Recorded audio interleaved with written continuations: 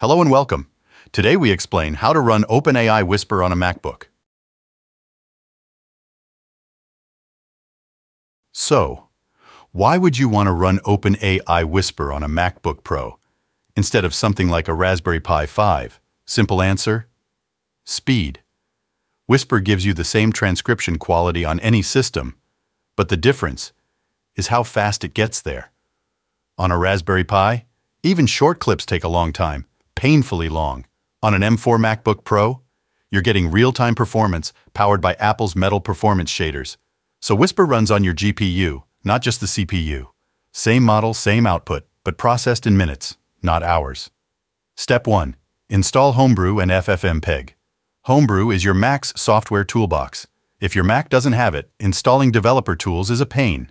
And ffmpeg is what Whisper uses to understand audio. Think of it as your audio decoder. Without it, Whisper can't open MP3 or M4A files. So, install Homebrew, then use it to install ffmpeg. Step 2. Install Python 3.11. Whisper supports Python versions 3.9 through 3.11. Use anything else, and you'll get errors like key error, version. So install Python 3.11 using Homebrew. That gives you the right version, no compatibility issues. Step 3. Create and activate a virtual environment. A virtual environment is a clean space where Whisper can install its tools without messing with the rest of your system. Create one with Python 3.11, then activate it. Once active, confirm your Python version. If it says Python 3.11, you're good. Step 4. Upgrade pip and install Whisper. Before installing Whisper, upgrade pip, setup tools, and wheel. These are the core tools that help install Python packages. Once updated, install the Whisper library. Just one command, and Whisper is ready to go. Step 5. Create your transcription script. You'll make a file called transcribe.py. This script loads the model, lets you pick your audio file, and choose your model size, like tiny, base, small, or medium. You can also choose the device, MPS for the GPU or just CPU. If your Mac's GPU doesn't support a needed feature, Whisper falls back to the CPU automatically. Step 6. Run the transcriber.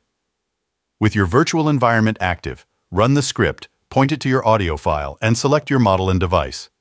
Whisper downloads the model if it's not cached yet, then begins transcribing. It yields clean output right in your terminal.